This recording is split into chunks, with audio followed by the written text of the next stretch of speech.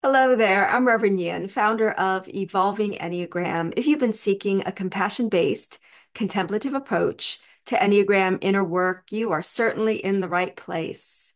This is where contemplation meets the Enneagram. We are in week 46 of a 52-week Sunday talk series based on the book by Oren Sofer, Your Heart Was Made for This. And this week, our theme is compassion fatigue around the Enneagram. So this week and next week, the theme of the book is compassion. So today I'd like to explore this in two parts. First, I'd like to define our terms, as we always do, and then talk about compassion and what I mean by compassion fatigue.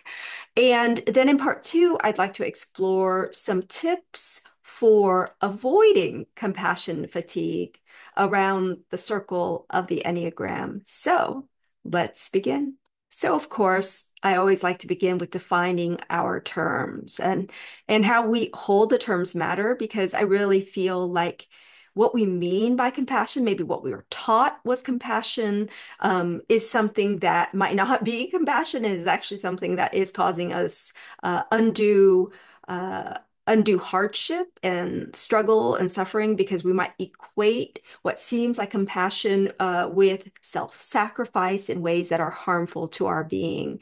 And so, what do we mean by compassion? Today, I want to use Sofer's definition, and he defines it as a stable, caring attitude oriented toward alleviating suffering. So we'll talk about this in a bit, but I love how he combines, there's a passive and active element in here. There's an internal attitudinal element and a behavioral element in here.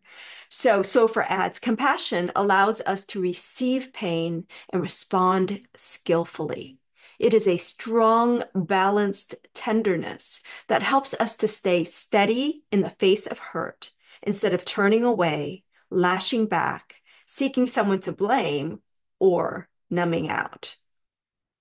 So, to be clear, compassion is not the same thing as pity or sympathy, which I really equate with like coming from on high. When you pity someone, there's a superiority with that. The word compassion, the etymology of it is that passio comes from the Latin to suffer, and then calm comes from the Latin word that means with. So to suffer with is like literally where it comes from. And so it's also not the same thing exactly as empathy. And that is important. And for a little bit more information about empathy, I'll put a link to a talk earlier this year I did based on Sofer's book and based on his chapter on empathy. So just subtle distinctions. Compassion, as Sofer presents it, and I do like this, has a passive, again, as well as active element. And I'm going to again share some really beautiful words that Sofer offers us about compassion. Compassion, instead, and he's contrasting this with pity, compassion, instead, touches pain with mercy. It's engaged, strong, and available. Rooted in tenderness, it embraces hurt with love. Compassion, like aspiration, includes a twofold process. Its receptive component feels, trembling with care, while its active component responds, asking, how can I help? With compassion, we stand securely on dry land, offering an outstretched hand to another who is drowning in the water. Wow. I love this definition. It really speaks to my heart, and it speaks to something I will openly admit happened the week after the elections. Just it's just a little trigger. It wasn't like a major thing like it might have been in the past, but in the midst of like the suffering and challenge that was going on among many in my proximity, if you will, just a little bit, I got this trigger.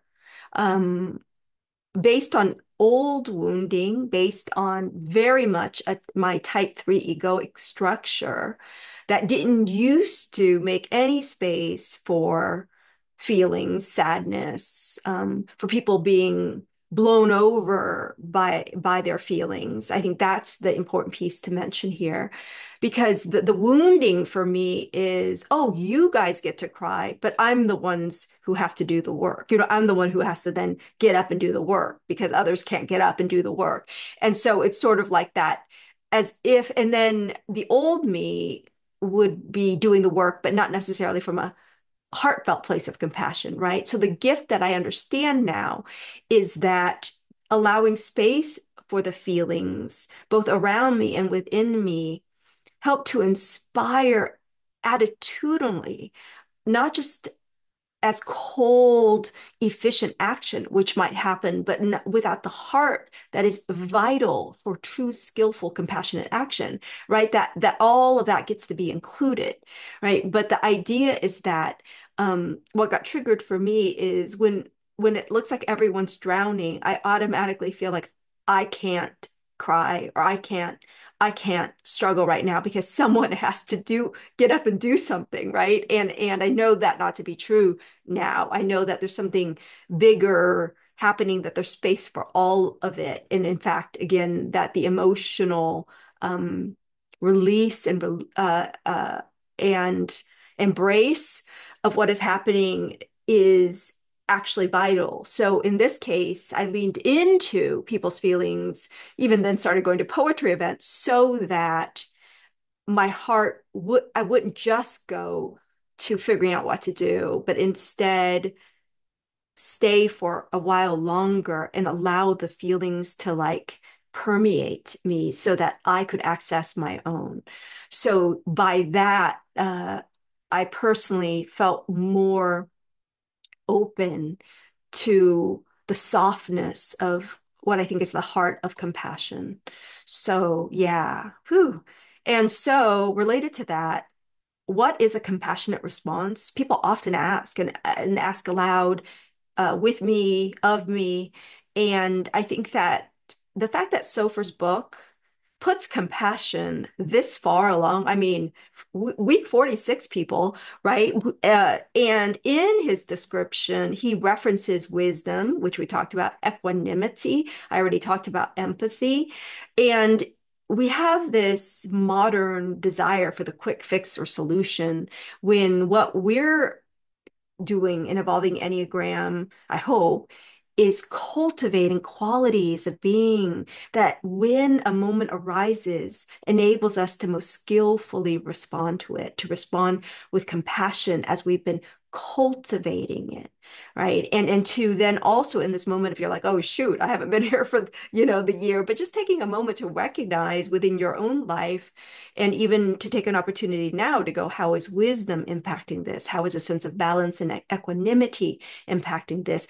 Am I just dropping into a space of oh, well, this is perfect. I'm going to move into, compassion fatigue where I'm not able to respond. Again, not from a place of judging myself, but a place of discernment to help me understand how to navigate this better, right? So going into that, compassion fatigue, which some of you already know, isn't really compassion. There's a term that's been used in recent years, especially in caregiving professions. And it's called compassion fatigue because it feels like compassion, but really experts are now calling it empathetic distress.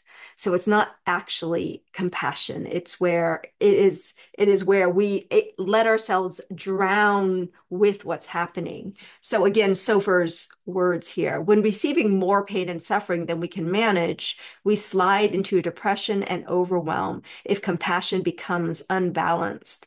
On the active side, if we reach out to help but lose our center, we may topple over and fall into the suffering. And again, he says caregiving professionals sometimes call this compassion fatigue, exhaustion and burnout from repeated exposure to an unmanageable amount of pain and suffering. Both Buddhist traditions and social sciences assert that true compassion doesn't fatigue us. So it's really important to say. Losing perspective, we become preoccupied with another's pain, identify with it as our own, and may withdraw out of self-protection. Empathic distress distorts our vision and can sink us into helplessness, compelling us to believe we can't improve things. Instead of taking action, we become paralyzed and end up doing nothing.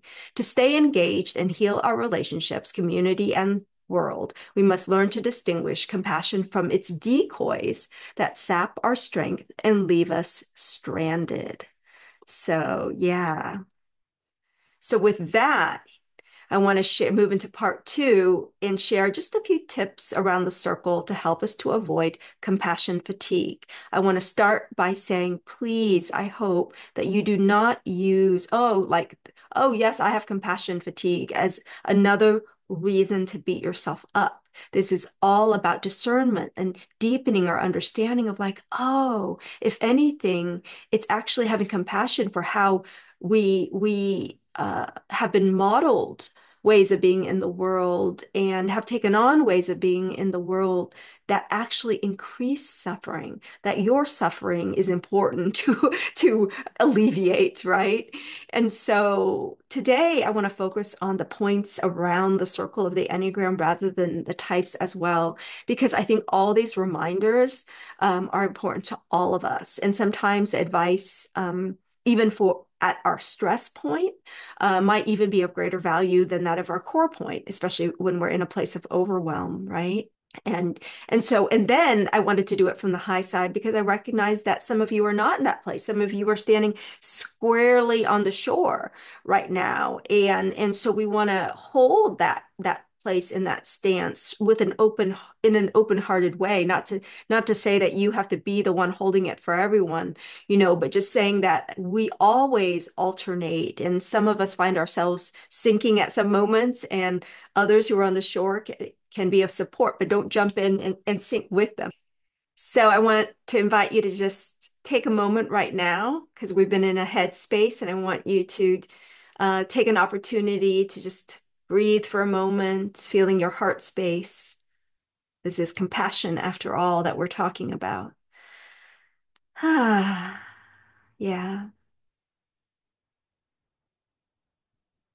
And so here now, at the high side of point one, we remember that compassion isn't always about hard work. Sometimes, not always. It isn't always about hard work or even doing what we think is the right thing. Sometimes just by dropping our shoulders, unclenching the jaw, softening our gaze, we bring forth what is most needed for good to flourish, our flexibility and our presence.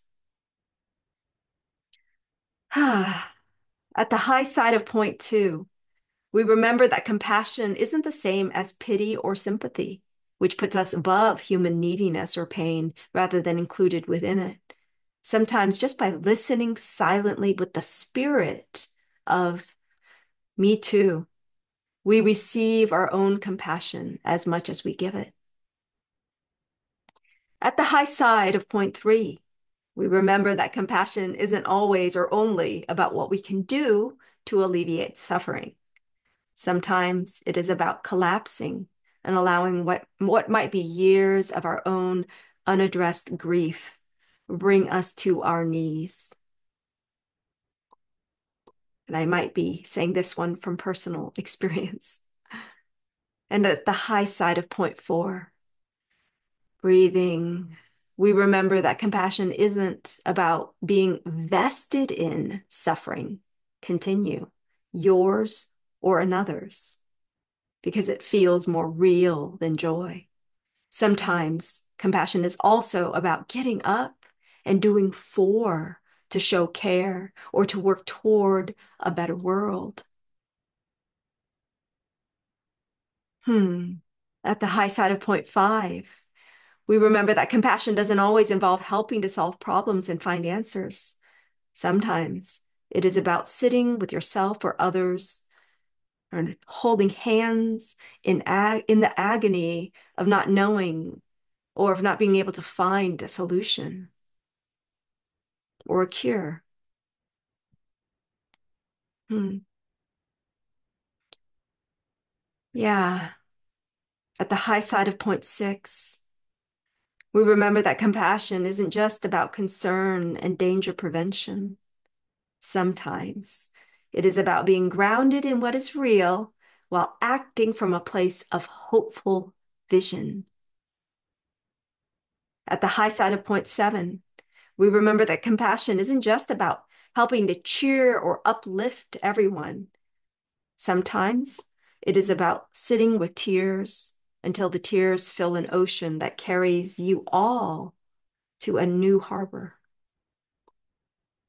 At the high side of point eight, we remember that compassion isn't always about doing for or doing on behalf of others, especially not just the others who seem to be on your side.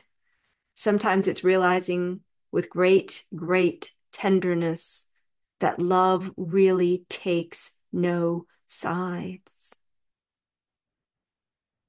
And at the high side of point nine, we remember that compassion isn't just about empathy. It's definitely not about getting lost in someone else's pain by merging with them. But remember that nine's first response regarding any requested action is typically no. Sometimes compassion is about the love and bravery it takes to get out of your comfort zone, to stand up, to take engaged action, to say yes. Much love to you all.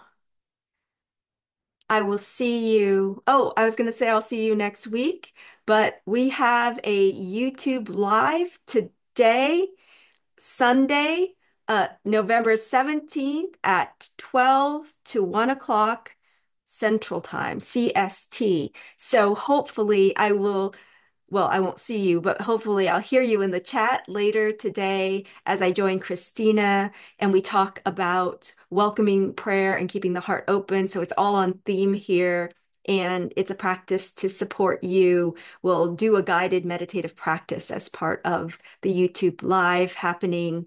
And if you are listening to this after the 17th, know that the YouTube live will be recorded and should be on our channel even afterwards. So much love and compassion to all of you.